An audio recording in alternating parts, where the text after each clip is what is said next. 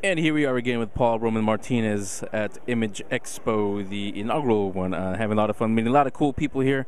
You guys can check it out all over on the YouTube page. Everybody's on there, including Chris Hardwick, Tyler McFarlane. Just go there, you'll find it. Now, let's find out about what you have here. The Adventures of the 19XX, is it? Yes, that's right. The Adventures of the 19XX.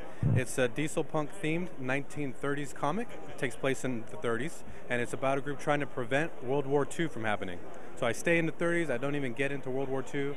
I really try to focus on those years leading up to the war. Here behind me, this is the book. Yeah, here's the book right here.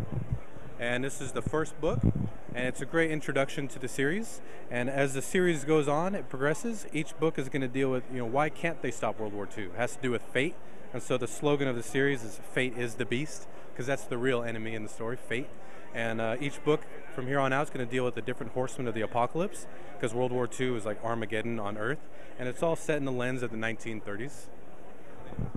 What'd you come up with doing this story? The big World War II fan, or how'd you come up with this idea? I'd say steampunk was a big inspiration, and then I've always been fascinated by all the World War II stuff that's out there.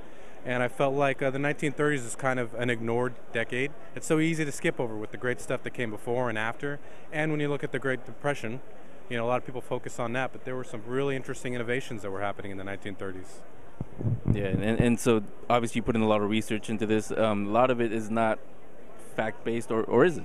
I would say facts are where I start. The real history, that's the layer I build everything on, and I add stuff.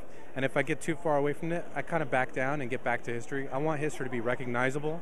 And at the end of the whole series, 1939, I wanted to reconnect back with history. So it makes sense how this thing, it could have happened. It didn't, but it could have happened, Where can we find the book? You can find the book online at my web store, the19xx.com. And then I do a lot of shows all throughout the Southwest. There you go. The Adventures of the 19XX, is it? Yeah. The website is the19xx.com. Yeah. Number 19. What's that? Yeah. Number 19. Exactly. 19XX.